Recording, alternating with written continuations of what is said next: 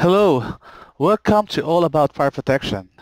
I made a new video which I am excited to share with you because I really wanted to give a clear picture of how the fire alarm control panel works. This will be a good start for everyone who still has a small knowledge with the fire alarm operation, and it will help you figure better how to troubleshoot any faults within the system. But before anything else, I would like everyone to please share and support my channel with your friends so that I can still keep doing these videos.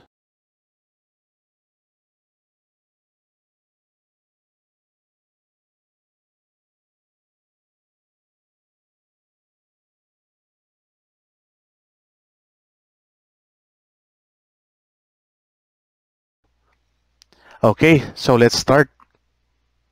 Objective. The objectives of this video are to learn basic operation of fire alarm control panels, input and output circuit.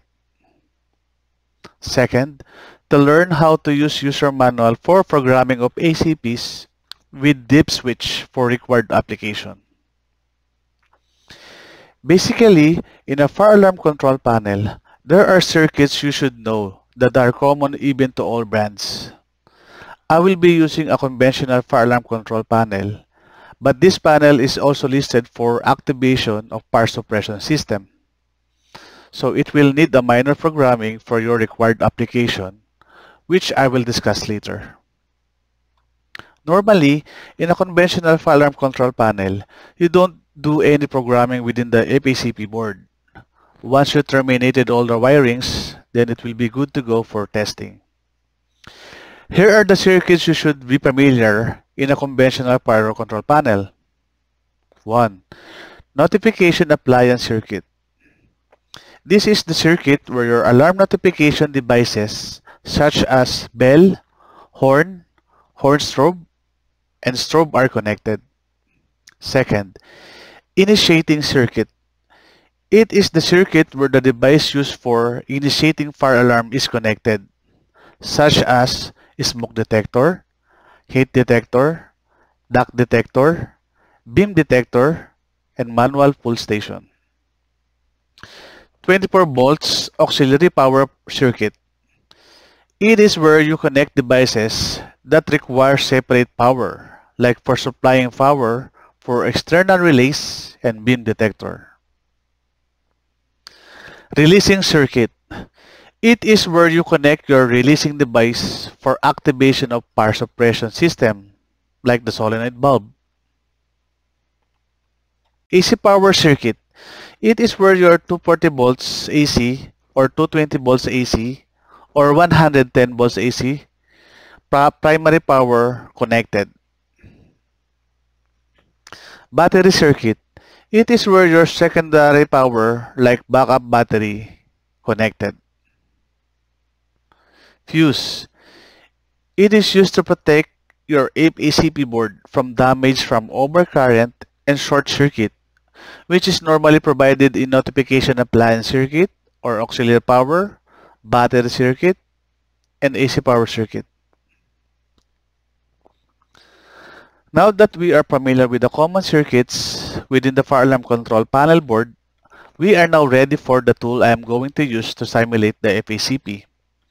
Please note that this tool is not normally available within the manufacturer, but there is one manufacturer like Fike, which is my example here, that gives a simulation tool for the user to be familiar with the system operation, which is very helpful prior to actual testing in site. These are the components of simulation tool.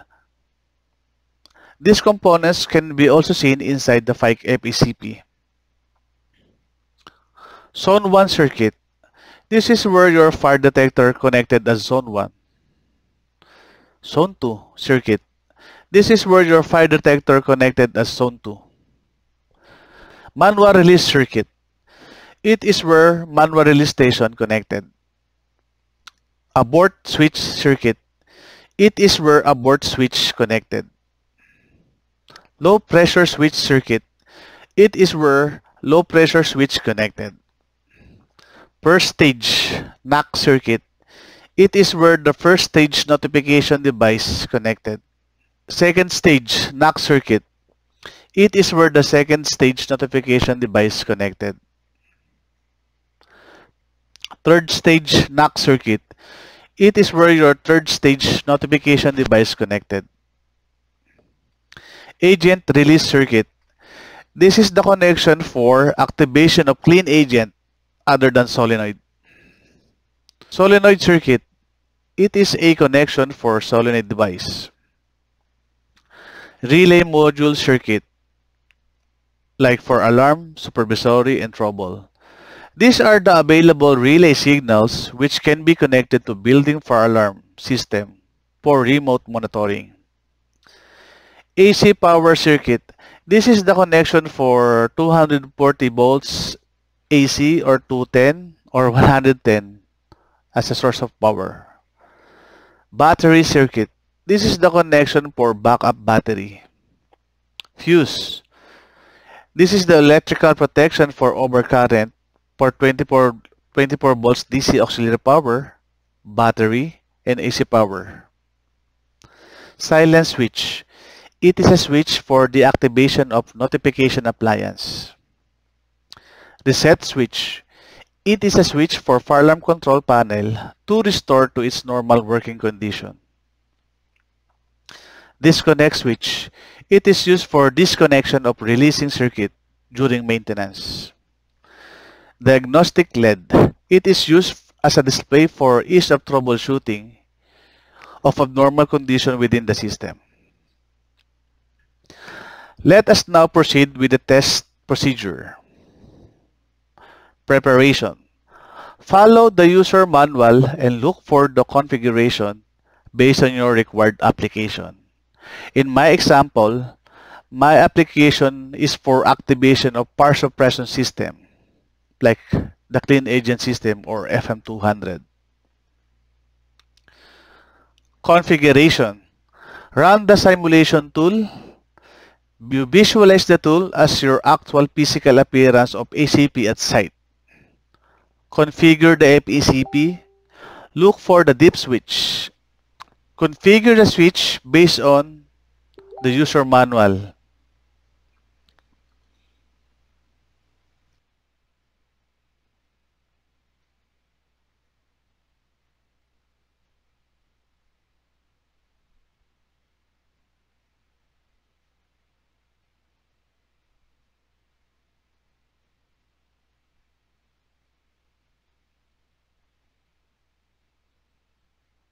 Turn on FACP.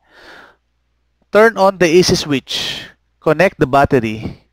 Observe and check if all LEDs are off except for AC normal LED. If only AC LED is on, then FACP is normal. Alarm test. Activate one detector in either zone 1 or zone 2. Check the indication of the panel. Alarm LED is on, pulse. Alarm bell is on, slow pulse. And horn strobe is on. Alarm relay is activated. Countdown timer is off. Solenoid is off. To silence the alarm notification, just press the silence switch. Then press the reset button to return to its normal condition. Pre-discharge test. Activate one detector in either zone 1 or zone 2. Here, I will activate zone 1 first. Check the indication at the panel. Alarm LED is on, pulse. Alarm bell is on, slow pulse. And horn strobe is on. Alarm relay is activated. Countdown timer is off. Solenoid is off. Activate one detector from the other zone, which is zone 2. Check the indication of the panel. Pre-discharge LED is now on, pulse. Pre-discharge relay is activated. Alarm bell is on, now is fast pulse. Horn strobe is on. Countdown timer starts. Solenoid is off. To silence the alarm notification, just press the silence switch, then press the reset button to return to its normal condition. Release agent test. Activate one detector in either Zone 1 or Zone 2. Here, I will activate first Zone 1. Check the indication of the panel. Alarm LED is on, pulse. Alarm bell is on, slow pulse. And horn strobe is on. Alarm relay is activated. Countdown timer is off. Solenoid is off. Activate one detector from other zone, which is Zone 2. Check the indication of the panel.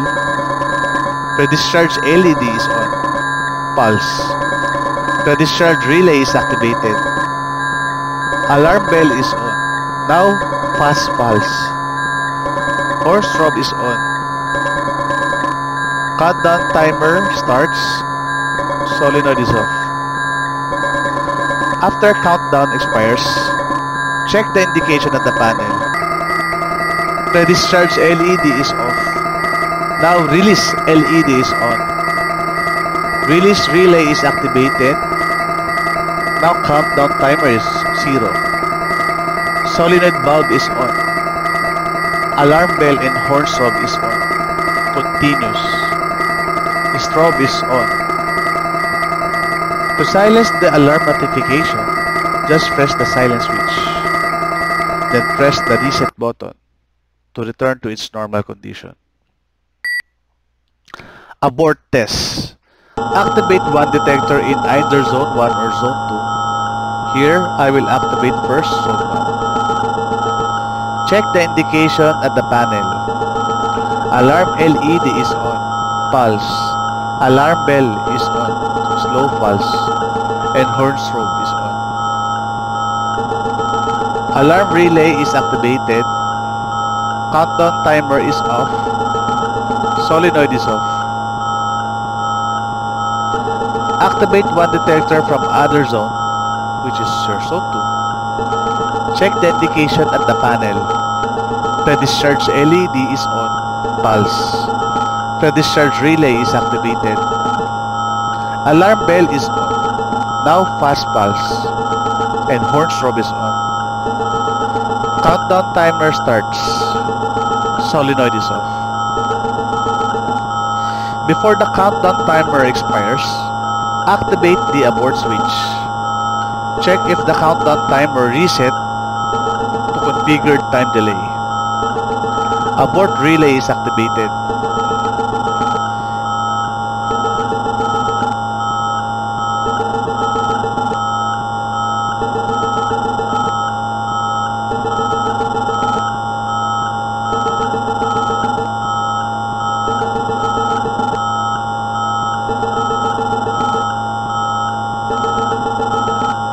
Deactivate the abort switch.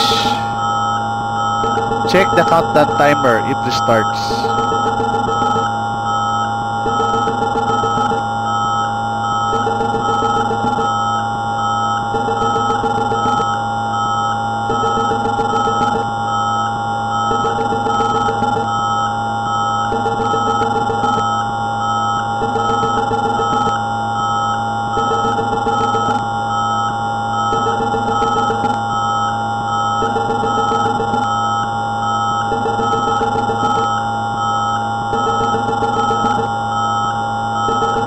After countdown expires, check the indication at the panel. Pre-discharge LED is off. Now release LED is on. Release relay is activated. Countdown timer is 0. Solenoid valve is on. Alarm bell and horn strobe is on. Continuous. Strobe is on.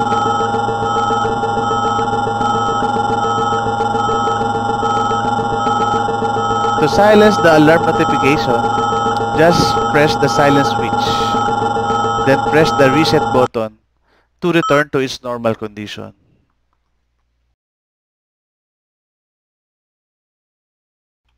Manual release test. Activate the manual release circuit. Check the indication at the panel. Alarm LED is on. Pulse. Release LED is on. Pulse. Alarm, discharge, and release relay is activated. Countdown timer is non-activated. Solenoid valve is on. Alarm bell and horn strobe is on. On. Continuous. Strobe is on. To silence the alarm notification, just press the silence switch, then press the reset button to return to its normal condition. Trouble test. Remove one cable from Zone 1 detection circuit. Check the indication at the panel. Trouble LED is on. Trouble relay is activated.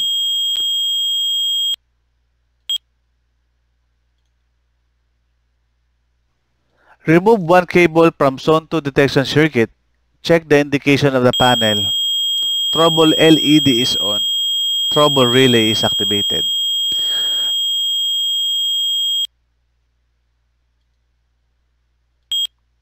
Remove one cable from manual release circuit. Check the indication of the panel. Trouble LED is on. Trouble relay is activated.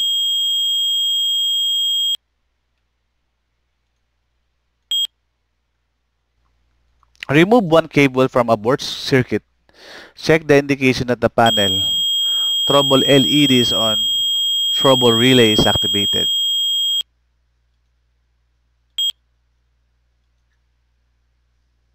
Remove one cable from supervisory low pressure switch circuit. Check the indication of the panel.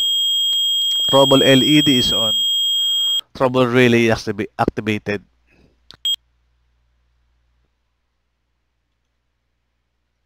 Remove one cable from NAC 1 first stage. Check the indication of the panel. Trouble LED is on. Trouble relay is activated.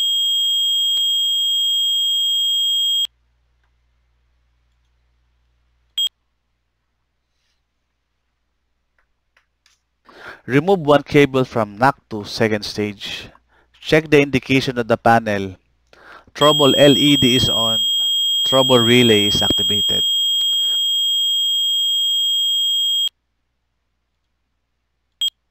Remove one cable from NAC 3 third stage. Check the indication of the panel.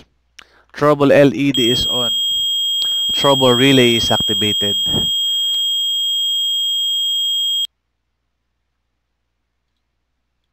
Remove one cable from solenoid circuit.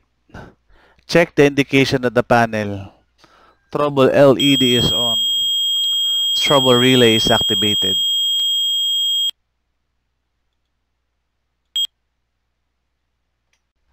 Remove one cable from battery circuit.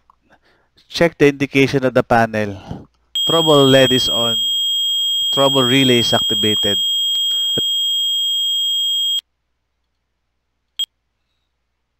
Remove one cable from AC circuit.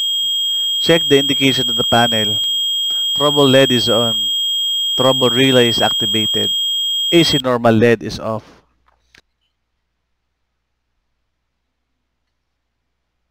Remove AC fuse. Check the indication of the panel. Trouble LED is on. Trouble relay is activated. AC normal LED is off. Remove battery fuse. Check the indication of the panel. Trouble LED is on. Trouble relay is activated. Remove auxiliary 24 volts DC power fuse. Check the indication of the panel. Trouble LED is on. Trouble relay is activated. AC normal LED is off. I hope that you find this video helpful, and if you have other topics that you want me to cover in video, just comment below.